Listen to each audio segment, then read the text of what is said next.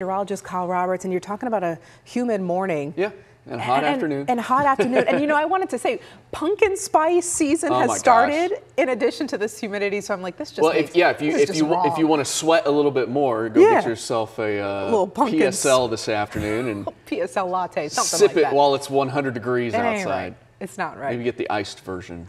They make it iced. That's actually a good idea. They make it iced, right? Yes, they do. Of course, of course. It's not my cup of tea or cup of coffee, as we should say. You do know the weather, though. Yeah. That I do know. I love my coffee, just normal coffee, though. I don't need anything fancy.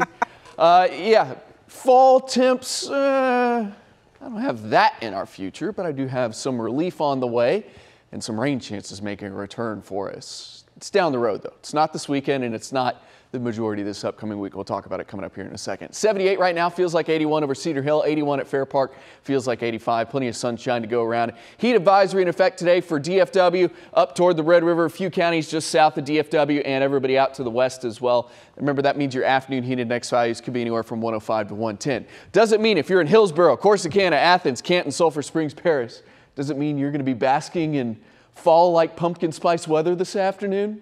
No. It means you're going to be hot. You're just not going to be as hot as the areas under the heat advisory. And then we have that excessive heat warning outside of the WFA viewing area up toward Wichita Falls. We had one of those in effect yesterday for portions of North Texas. That's where the heat will be even higher. That's what we're dealing with this afternoon. Everybody's hot. It's just shades of hot. You can see once you head up toward Wichita Falls, Archer City, 106 the high. It's around 100 for DFW. It's upper 90s, maybe even some mid 90s across eastern and southeastern North Texas. That's why some are under the heat advisory, some are not. But you're still going to be hot and you're still going to have a heat index likely above 100 degrees. It'll just be in that 105 to 110 degree range from DFW to the west and to the north. We'll do it all over again tomorrow, except temps and heat index may be a degree or two cooler. We'll end up seeing if we have a heat advisory in effect for tomorrow. There might be a few locations that are under one, but most places will be in the 90s tomorrow afternoon, mid to upper 90s as we end the weekend for your Sunday, and those heat index values not going to be the worst ever, but they should still be above 100 degrees for quite a few of you. I'm going to go about 102 in Dallas and 102 in Fort Worth. High pressure continues to be nearby, but here's the good news for you.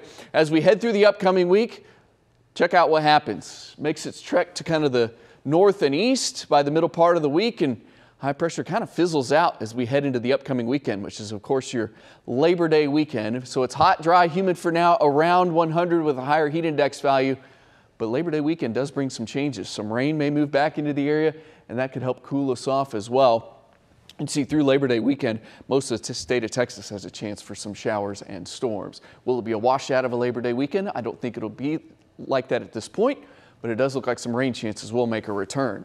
So I've 98 to 100 degrees through Thursday, 97 Friday, upcoming Labor Day weekend, 96 Saturday, 95 on Sunday, or Labor Day Monday, 94, and highs in the low 90s for that first week of September. So that's headed in the right direction.